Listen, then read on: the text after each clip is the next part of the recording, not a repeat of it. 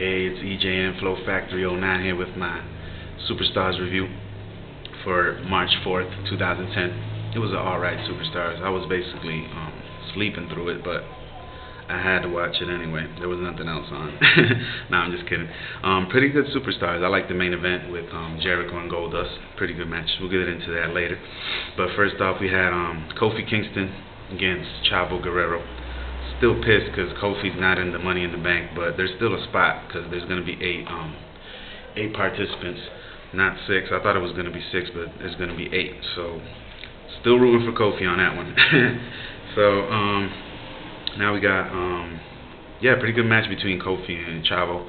A lot of high flying. I thought Chavo could have done a better job, but Kofi got him with the win right there with his I think it was off the top rope move. I don't really know what the move is called, but he hit him with it and it was over.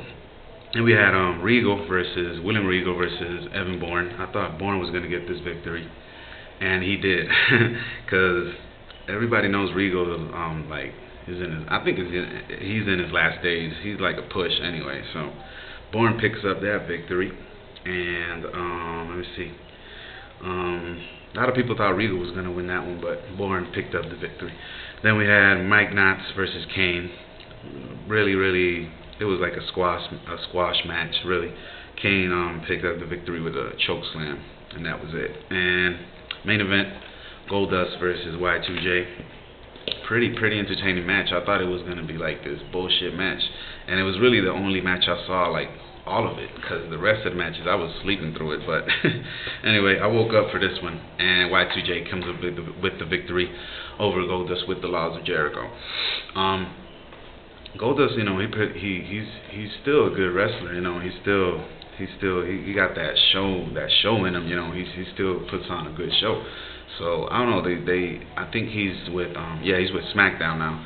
So he'll probably let's see what they do with him, this time, because they always put him, like real down and shit. They don't give him like the spotlight he used to. But he's not the superstar he used to be, so I can relate to that. And that was it. Y2J picks up the victory. We gotta check out SmackDown tonight. I saw the spoilers, some of the spoilers, and I think spoiler alert, Matt Hardy is gonna be in the Money in the Bank. So there's still a spot left, and I'll make a review on that, I think this night or tomorrow morning. So nothing, add, subscribe, do whatever y'all want, alright? Rate me 5 stars, you know what you gotta do, alright? Peace.